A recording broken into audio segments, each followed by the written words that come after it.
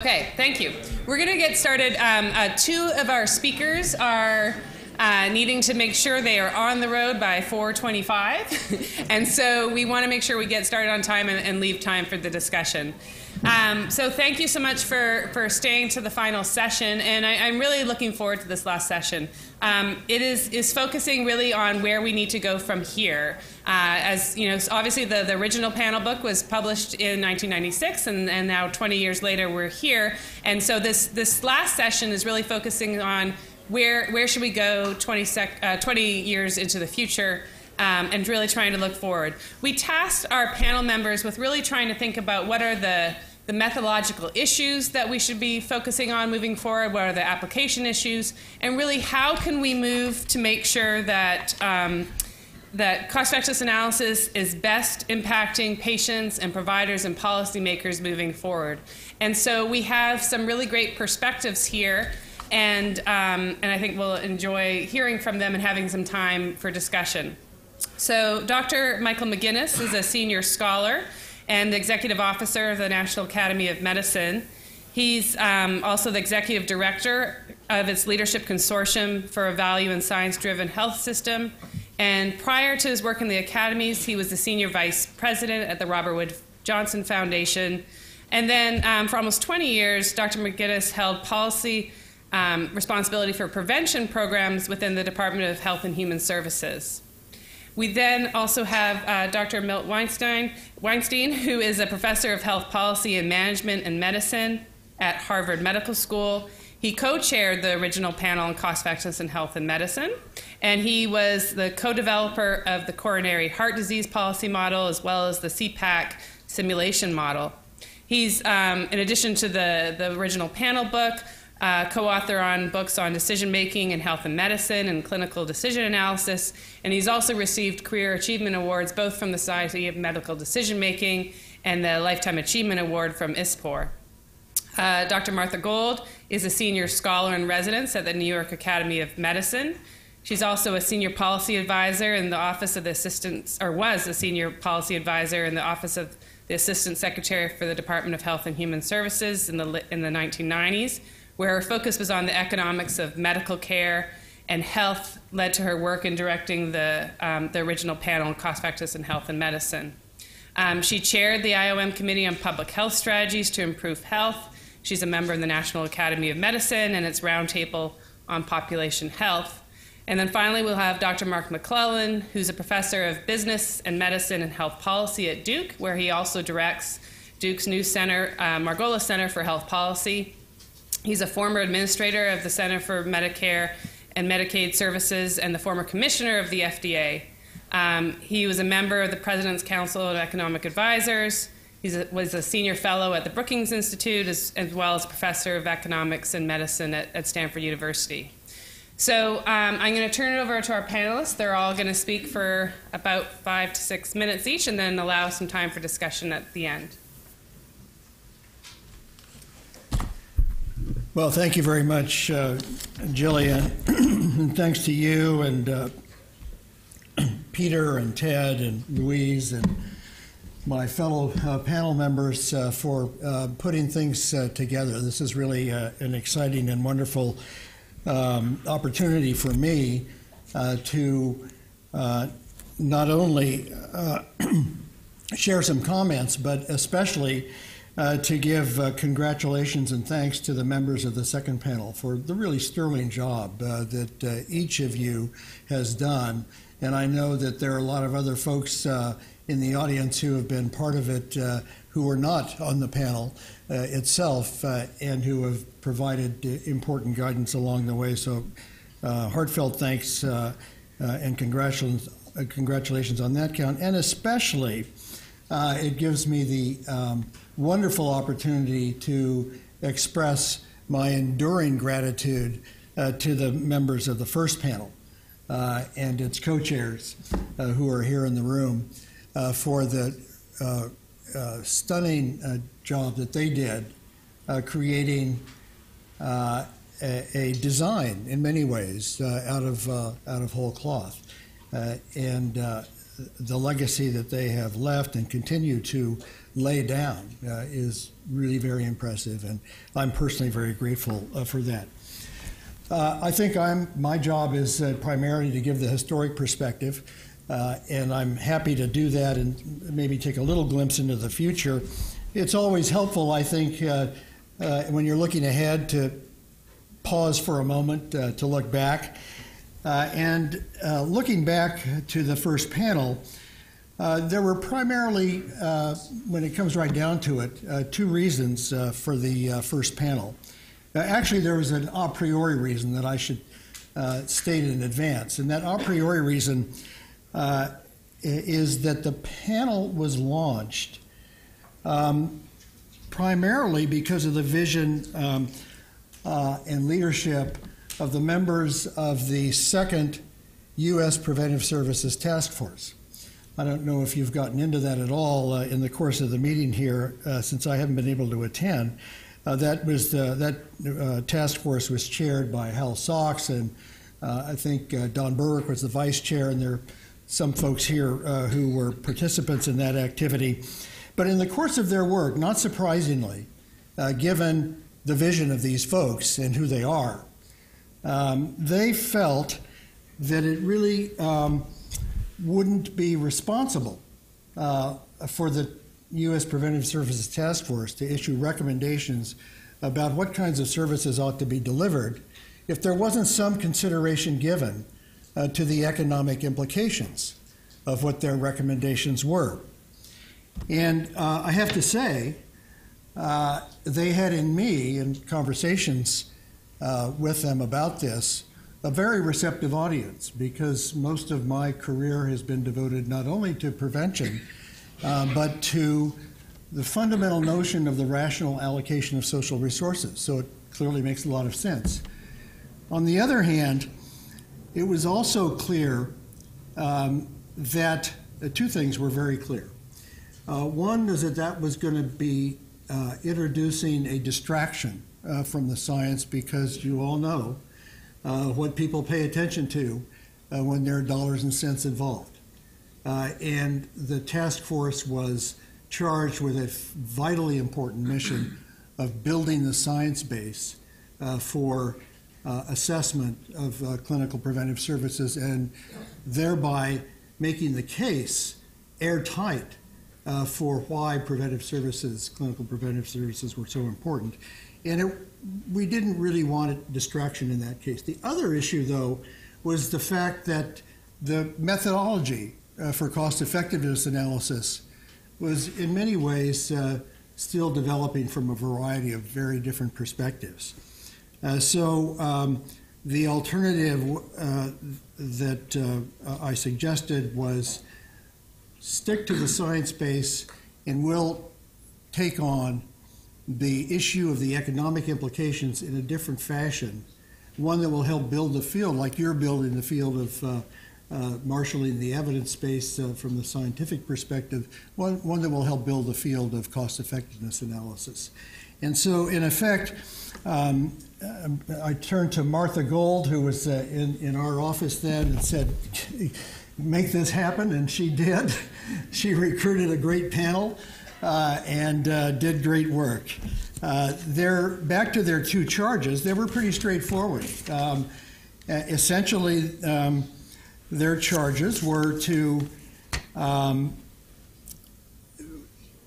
try to bring methodologic rationale and consistency to the field. Give it a set of hooks that make sense from the field perspective that the field can build on. And secondly, address the issue of how it can be used, get it used. And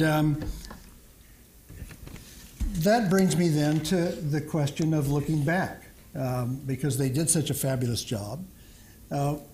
What is the status now with respect to those two charges? Methodologic advancement and consistency, and the use of cost-effectiveness analysis. On the first charge, it seems to me, you guys are the experts, and I'd love to hear more, but we've had substantial progress. The contribution to the first panel was really pioneering in that respect. It's been referred to thousands of times. It is the touchstone reference point for cost effectiveness analysis around the world, and has set the stage for this further advancement that is very future-oriented, which I'll come back to in a second. With respect to the second charge, increase the use of cost-effectiveness analysis, or set the stage for increasing the use in social decision-making, the track record is a little more mixed. There are some places where it's used, other places it's not. So it's kind of a wait and see what might happen in the future. Which brings me to the issue of looking ahead, which I'll use my last minute on.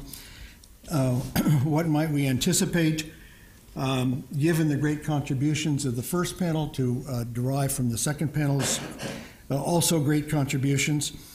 With respect to the second piece, the use of cost-effectiveness analysis, the contribution of the panel has been, I think, very important in beginning to look at the practical applications. Who are the stakeholders? What are the perspectives that are going to be at play when use is required? And the beginning to stratify and pay attention to what implications are for those different users, I think, is a very important advance. So the notion of perspectives has added a great deal of practicality to it. In addition, if you just look at the need for cost-effectiveness analysis, or what we would assume is the need, amidst a context in which the economic pressures have never been greater, they're going to continue to grow, in which that growth trajectory is going to be driven by the developments in precision medicine, with increasing numbers of interventions that are going to have to be assessed, are going to potentially drive costs and have to be assessed, and with the need to, we hope, we'll see what the new directions are with respect to financing. Mark will talk about this, with the need to continue the move toward value-based payments and ultimately toward population-based payments. There is clearly going to be a need to account for the other determinants of health in these calculations. So I think that the society is well poised to make better use of cost-effectiveness analysis as a result of the work of the panel. Back on the first piece, the methodologic advances, it's a little more, the notion's cut in two directions. With the additional granularity that's anticipated, it's a more complex issue, a more complex set of challenges. On the other hand, I'll just wrap up by underscoring again the practical guidance that the panel has built in to the recommendations on the methodologic front. The notion of providing abstract guidelines, which helps people at the outset begin to think of how they can shape the way that the methodologies are used. The notion of disaggregating the outcomes that are reported, also important guidance that will advance the practicality of the application methodology. And finally, the development of a very interesting impact template, another practical tool. So I'm come back where I started, very grateful to the first panel, even more grateful now to the second panel with what I see as a great potential for forward motion. And thanks again for the opportunity to be here.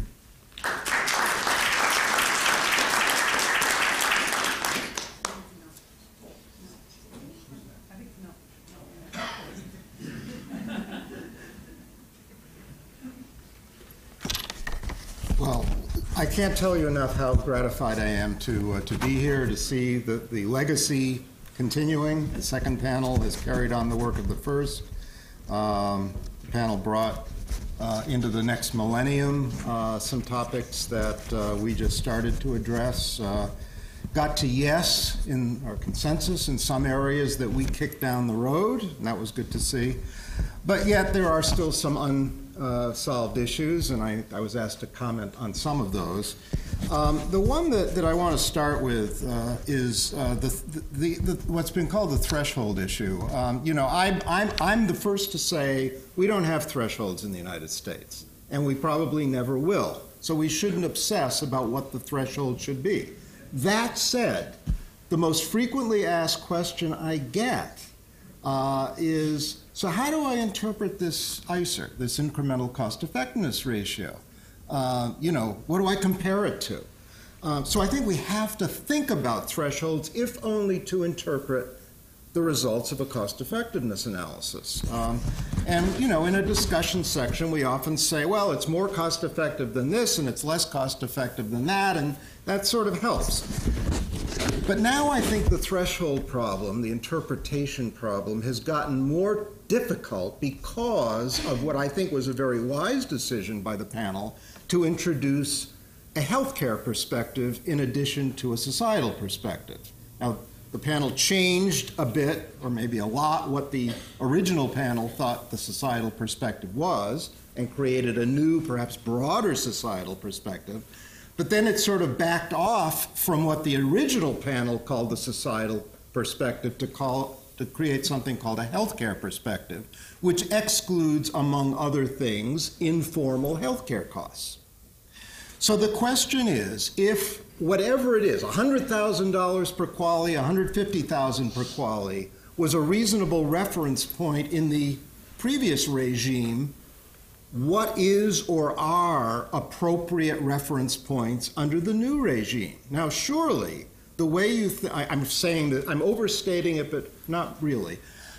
Surely, the reference point for an analysis from the healthcare perspective is different from a societal perspective, certainly the broad societal perspective defined by the panel. Now, in the example that Murray presented, the results were dominant under either perspective, and yet there were some pretty big differences in the delta costs. And if the denominator had been a little bit different, you might have had ICERs that varied all over the place, depending on which perspective you had.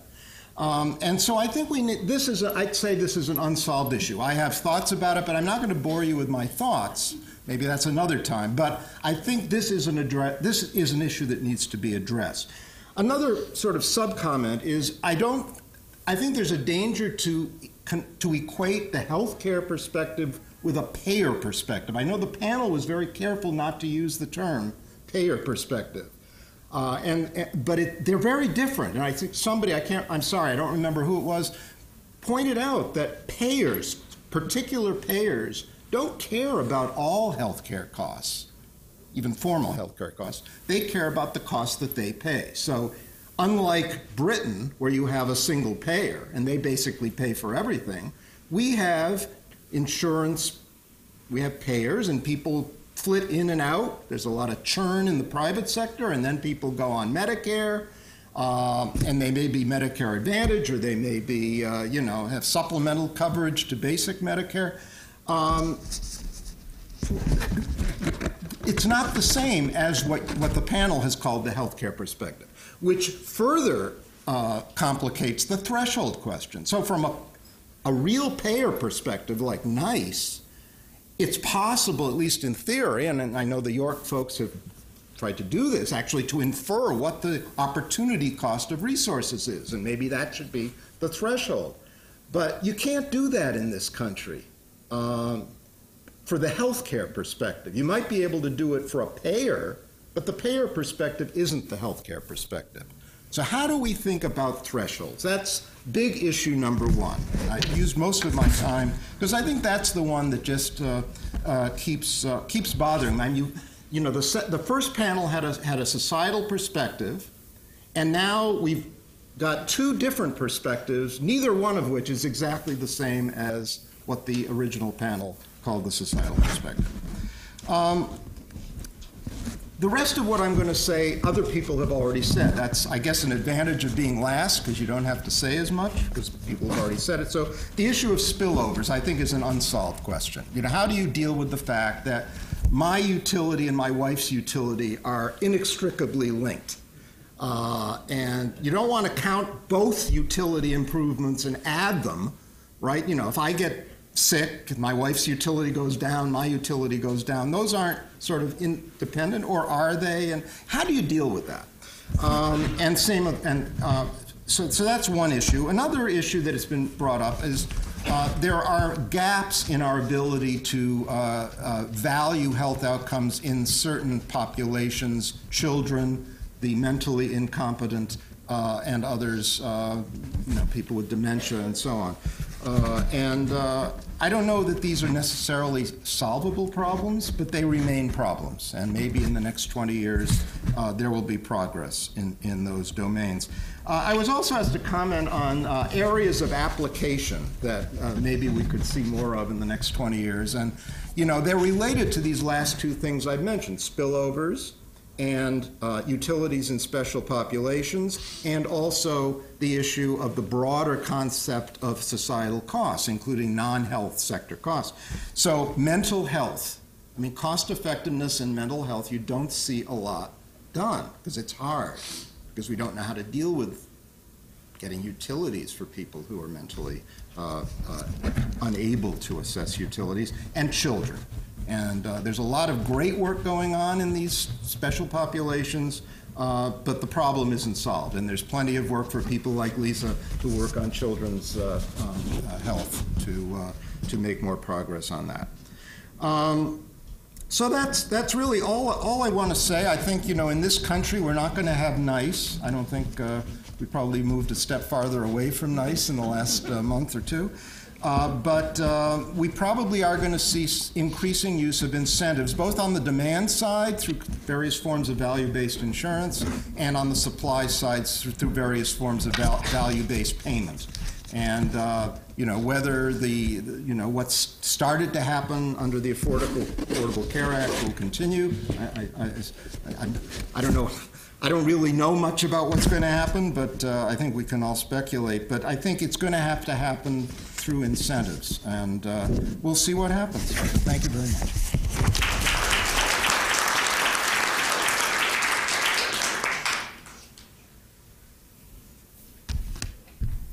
So, like Michael and Milt, it's sort of wonderful to be here and see the next iteration of the cost effectiveness of health and medicine.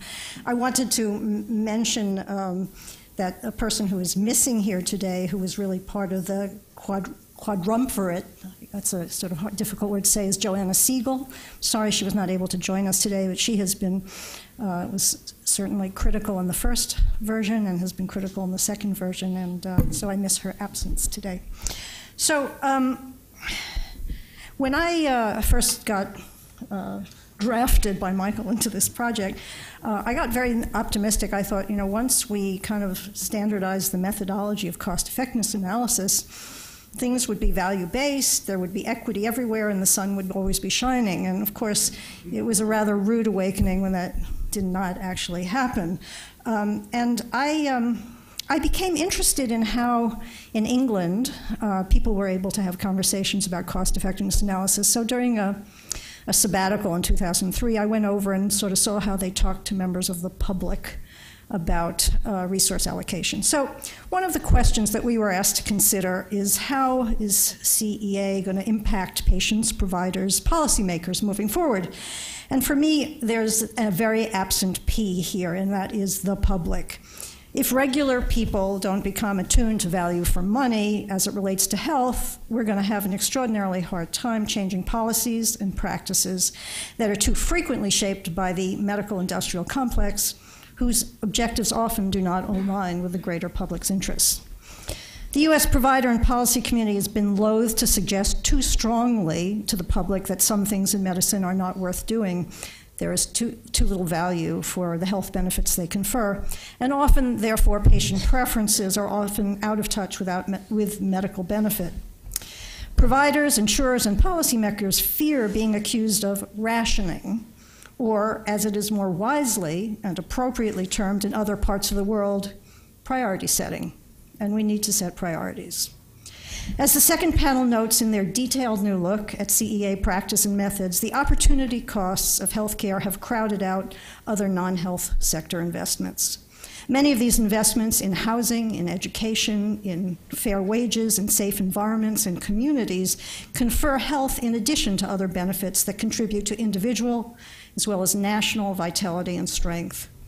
In terms of improvements in life expectancy and overcoming the substantial inequities faced between advantaged and less advantaged populations, many studies have shown that healthcare's impact on population health is dwarfed by social and environmental factors. How cost-effective are interventions outside of healthcare?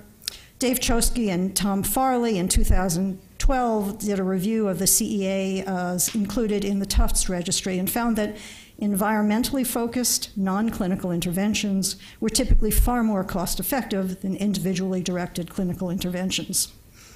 And yet, there is a paucity of these type of CEAs in the literature.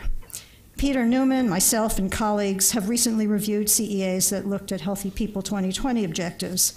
Glancingly few of them took on broader social and environmental determinants, and even fewer compared them to inefficient healthcare technologies. So the public, and perhaps the healthcare system as well, lacks sufficient awareness of the impact of these factors on their health. Accordingly, I'd be looking for more cost-effectiveness analyses that are directed at interventions where health is but one of the outcomes. And the results should be disseminated and become a part of regular public discourse. Until we change public understanding of the forces that shape health, conversations about where we should place public and private dollars will continue to favor medical care at the cost of other investments. So the answer to the second question we were posed of important application issues that haven't been tackled by the CEA recommendations and should be focused moving forward would be this. I hope to see cost-effectiveness studies that focus on interventions whose benefits confer salutary effects that include but go beyond what can be obtained from medical care alone.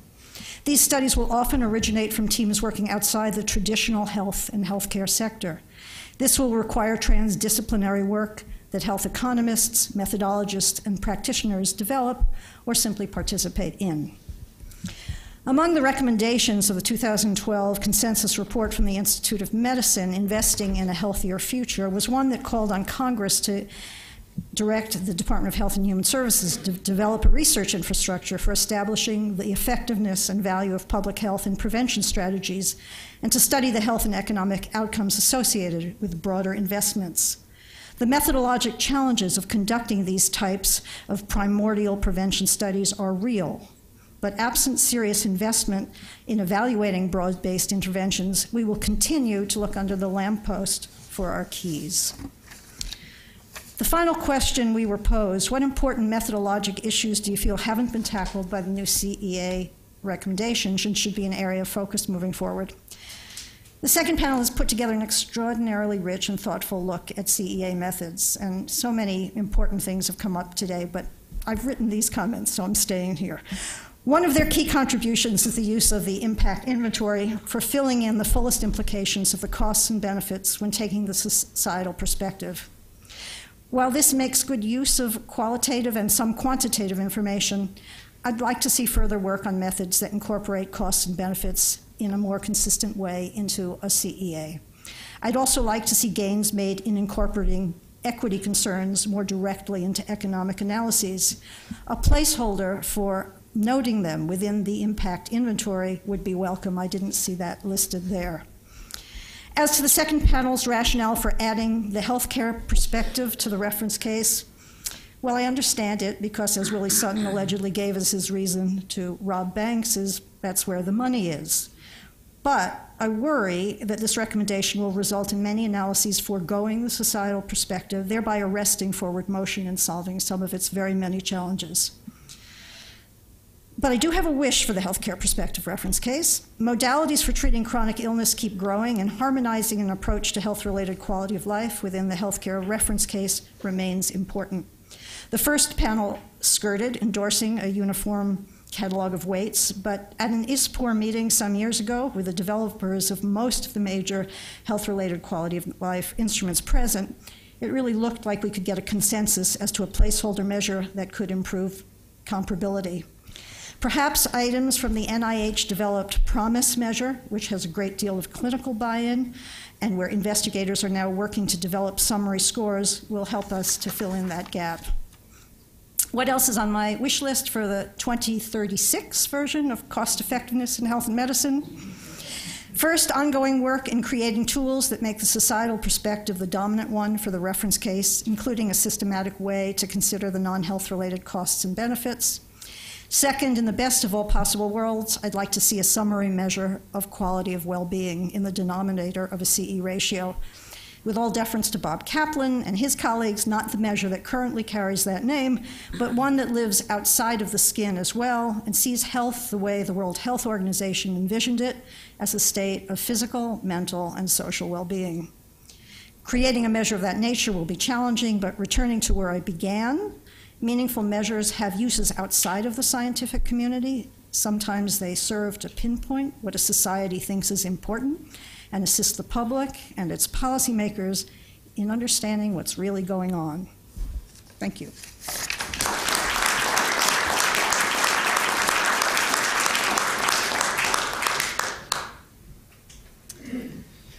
Well, there's certainly some good sides and bad sides of being the last speaker at the last session of such a distinguished event. It is a real privilege to be part of such a broad-based effort that has so much to show for it. Not only the first panel, but the breadth and depth of recommendations that came out of the second panel. On the other hand, I'm going to struggle a little bit to try to tell you something that you haven't heard. I'm going to focus not on that full set of questions that Gillian posed for the session, but on the looking ahead at the potential impact of the work that this group has done, building on the shoulders of the first report, and talk some about the policy context. Hopefully, this important work will have an even greater impact than the first report did, which has been substantial. As you all have heard from most of the speakers, a lot has changed since that first report in 1993, both in terms of the capabilities and understanding of cost effectiveness methods, as well as the context in which they're being used. There have been a lot of technologies and practices that have been developed and adopted since that time that have had benefits significantly greater than cost, and have been demonstrated so using solid CEA approaches. In some cases, these are approaches to care that have had significant additions to our overall healthcare costs, but they've been adopted nonetheless, thanks to the foundations of CEA that this effort helped to lay. At the same time, though, if you look at the big picture from a policy context, boy, we still have a long way to go. Healthcare spending has risen a lot, from around 13% back at the time of that first report to 18% today, so the concerns about using resources effectively are all that much larger and going to get even bigger in the future. The evidence continues to show, including a lot of evidence that continues to be developed by people right here in this room and the National Academy of Medicine, high rates of inefficient care, high persistent problems in inequitable care, and persistent problems in the delivery of consistently high value care. So we've got good methods. They're getting better, but we still have a ways to go. I think some of the new steps that the second panel has taken is going to help make the future brighter from the standpoint of an impact of good cost effectiveness analysis on addressing some of these persistent and fundamental challenges in our healthcare system and around the world. The new topics like evidence synthesis and decision modeling and uncertainty analysis. Milt already talked about the discussion of thresholds and the role of thresholds in helping to separate issues about how to allocate the resources we have, to thinking about what the level of resources devoted should be. All of this has been a huge amount of work in the second panel, and just like to add my thanks to Gillian and Peter and all the rest of the contributors to this very important report. But why not more of a policy impact yet? And the challenge for all of us is, how do we increase that in the future? Well, maybe it's because the existing recommendations dating back to 1993 haven't been followed as widely as they could be, despite, for example, that emphasis in the first report on taking a societal perspective for the reference case. This report noted that more than 70% of the cost-effectiveness analyses that have been performed since then have taken a narrower perspective, and in many cases, the CEAs that claim to be taking a broad perspective left out very important elements of effectiveness or cost impacts. For example, even within the health system perspective, it's important to include out-of-pocket payments and total cost, and future-related and unrelated costs. So there's some gaps in applying the methodologies, and I think it's on us to try to take steps to help close those gaps. That said, I think there's a very good framework here for building out a bigger impact in the future. I particularly appreciate the attention to the impact inventory, and Marthe mentioned this as well, as it can provide a framework, sort of a checklist to make sure the important health and non-health impacts are not omitted when a cost-effectiveness analysis is performed. With this broader reach, for example, to clinicians and patients who are making treatment decisions, and clinical researchers, others could potentially use this kind of impact framework as well to help develop the evidence needed and the practical tools that can accompany a formal cost-effectiveness analysis to increase that potential impact. In other words, this impact inventory could be a very valuable unifying tool for the field. I came from an FDA meeting earlier today that was focused on patient-focused drug development. Sorry, it's late in the afternoon. I'm saying focused too often, but it's a very serious topic, one that has gotten attention in bipartisan legislation that's passing, that's in the process of being enacted by Congress right now. The focus there is on making sure that the dimensions that are evaluated when drugs come to market, and they continue to be evaluated when drugs are on the market, are the ones that matter most to patients. And we heard earlier on this panel, we don't necessarily have a good system for approaching that now. There are, however, I think some good opportunities coming for improving that, including new measures for conditions like schizophrenia, mental illnesses, other areas where the application of cost-effectiveness analysis in the past has perhaps been more problematic. And there certainly is a huge amount of interest from patients with particular clinical problems, the regulators and product developers who are involved with them, in filling out something like these impact inventories for medical products that come to market, and then increasingly using the evidence that's available in the post-market context to fill out these inventories even further. So hopefully the leaders in these related fields can help create the stronger expectation that we should reinforce, the culture that we should reinforce, that a cost-effectiveness analysis should follow sound principles like those outlined in this panel. That is not the case today. It hopefully will be in the years ahead, but I do think we have some more work to do to get there. Now, it's not to say that cost-effectiveness analysis is having no impact. We've heard during the course of the day today, even on the panel earlier, lots of examples where CEAs are being used. I guess the ones that are most prominent are outside the U.S. NICE keeps getting mentioned, other regulatory and payment authorities that use cost-effectiveness analysis and decision tools based on them for explicit coverage decisions about certain drugs and other technologies.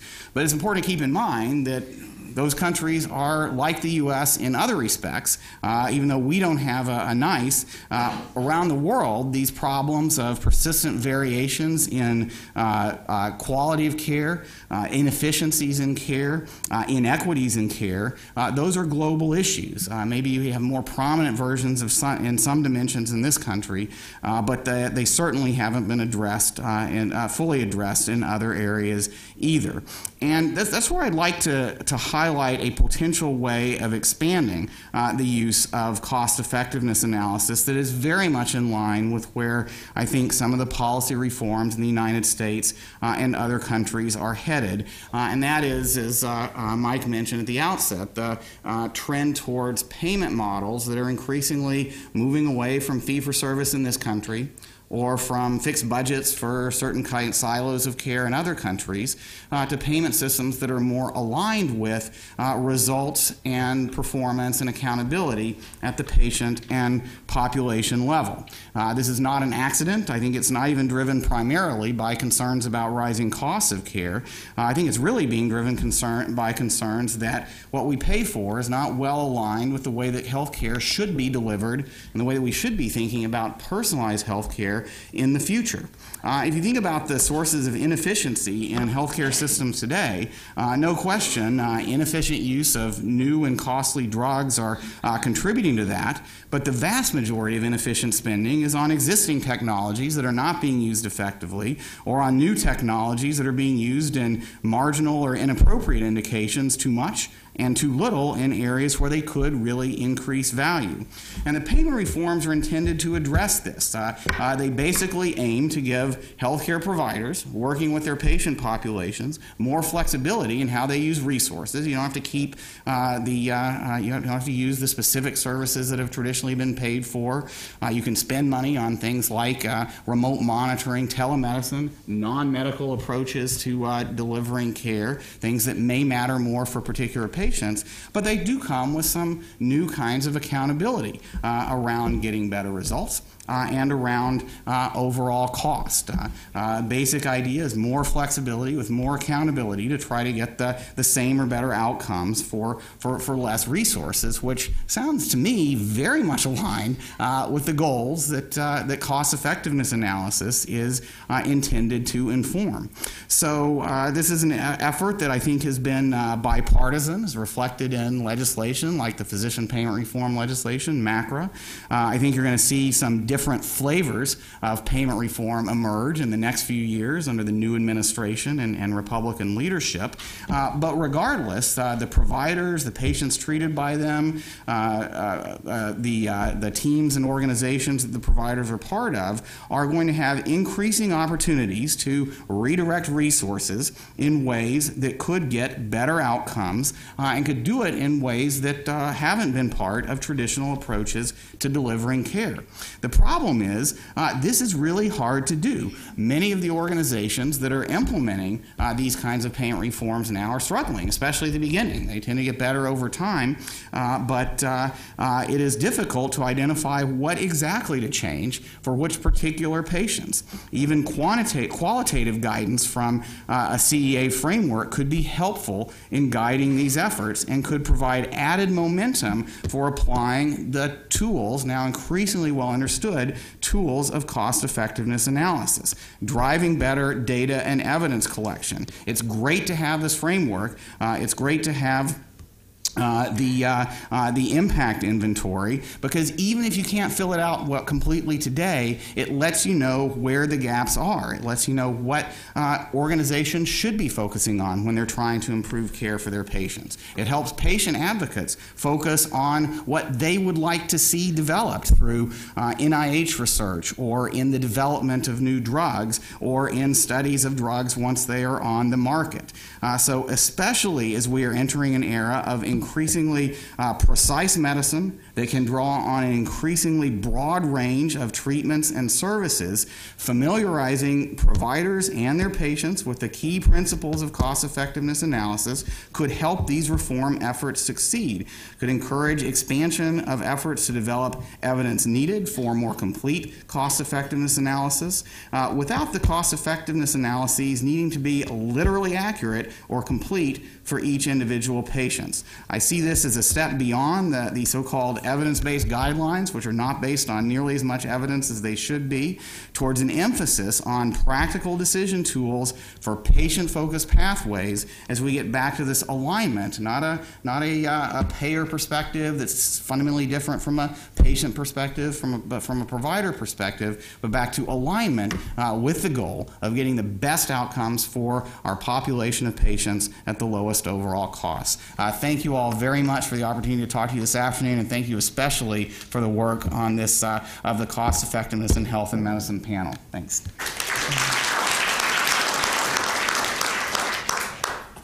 Okay, well, thank you to the panelists, and we now open this up for discussion. We have the 2 microphones here.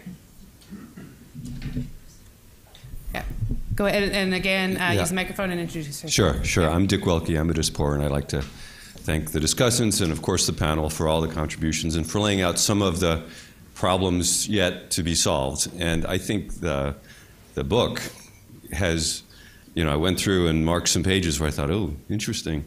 Has laid out not only what should be done, but a good research agenda. And I got wind from somebody that you've actually thought about that, because there are some things you've introduced that are based on some work, of course, but would stimulate a lot more. And I'd like to call out is the productivity piece, because that's big sometimes. And as soon as you make something big, people are going to want to dig into it and do it better. And that's labor force behavior is such a big issue. And anyway, so I'd like to maybe hear a little bit more from your thinking, or I don't know, Peter or the rest, is there a research agenda attached to this? Yeah, and so I could start there. So we actually originally had planned to have a chapter of kind of future research needs or gaps and where things need to go, and really, in the end, we lost the ability to get everything done in the time and the resources. And so that is something that we are very interested in, and we will be working on that as a separate product, and trying to provide some guidance from the panel in terms of where we think the research needs to go. But I think that that will also pull from some of the ideas that we heard from today as well, and from the other panelists. I don't know if Peter right now is leading that effort. Yeah. Yeah, I don't have a lot to add. I will say the plan was to have a final concluding chapter on future directions, and for various reasons, mostly running out of time and resources to finish the book, we decided to make it a separate journal article. So we're actually hard at work on that, and this day will help us a lot in thinking about it. But productivity and spillovers and thresholds and on will be part of that effort. But obviously, one of the things that we'd love is that not only to have a paper such as this that identifies a lot of those areas, but to have within our field, then people actually do the needed work to actually work on those areas. And so that would be the hope, is that not only would we be identifying them, but then providing some impetus to actually get those looked at and researched. Yeah. Norm? Yeah. I wonder, and this is addressed to the whole of the panel, whether there is any connection between the lack of uptake in the U.S. with regard to cost effectiveness analysis and the problem that I think Milt was touching on, and Marthe was also addressing in part, about the identified versus statistical lives problem. So a lot of our interest in health and health care is focused on the fact that we identify ourselves as being sick, but we don't see that we are at risk of having this or that condition, and that's what a lot of the cost effectiveness analysis is focused on. So I wonder whether there is any way to find or to use the fact that there is a focus on identified lives in improving the uptake of CEA. Does anyone want to tackle that? Oh, yeah, there. Is that on? Yeah. You know, it's the little girl down the well phenomena that I think is very hard to move people past. I think often people make the comment that things go through Congress because people come and tell terrible stories there, and we've had a hard time getting our minds around populations, and I'm not sure if that's if human nature will change with the appropriate amount of kind of education.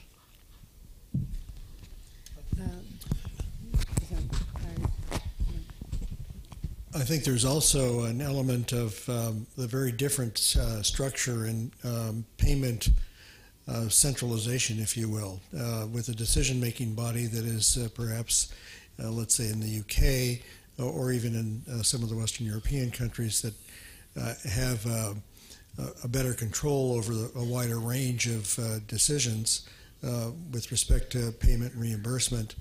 It's a little easier to use the tool.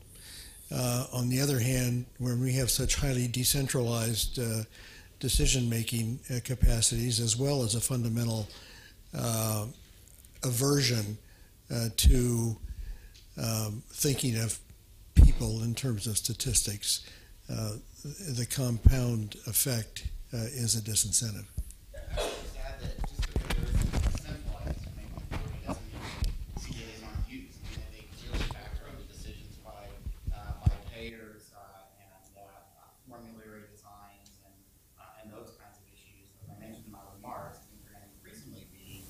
Relevant to healthcare organizations that are trying to think about how they can do the most with non-unlimited resources as healthcare cost constraints continue to increase. It's just not going to probably not, it's definitely not going to happen. Milton said at the sort of national level. It's going to be more of a decentralized level. And in terms of identifying patients, precision medicine has a long way to go to fulfill its promise, but it is going to get easier where people understand more clearly what their future risks are and what the risks and benefits of different kinds of action now are facing. Lou? I'll try to be quick. Lou Garrison. Milt's comment about the healthcare sector perspective not being a payer perspective made me realize I'm probably misinterpreting things. But let me say first about the societal perspective. But I guess this is and I don't remember if you wrote about this in the volume, this is a different societal perspective than the previous one. When I used to teach the previous one, I would say there were 3 characteristics. They used community preferences. You consider indirect time costs, which is a thing most people did.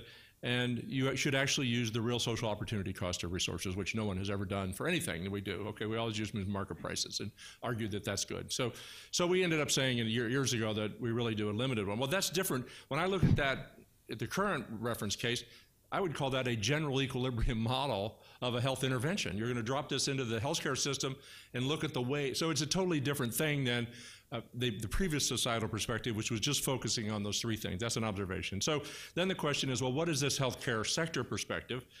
When I read it, it's got the same things in there that NICE looks at. I'm going to look at qualities. I'm going to look at utility. I'm going to look at costs. Okay? So to me, I sort of say, well, that's really kind of a payer perspective. And so when I talked about it, when I was speaking about health technology assessment, that's the usual kind of setup for most of our analyses. Public payers, private payers, what in a normative way, they were trying to be good agents for the payers were the agent of their subscribers. Here's what they should put in the plan. And so that to me, that healthcare sector perspective, it looks like a payer perspective, is it not? And I don't know, Milt, maybe you're looking at it differently. It's not in the U.S. It's close to it in the UK, in Britain, but it's not in the U.S. It was mentioned before.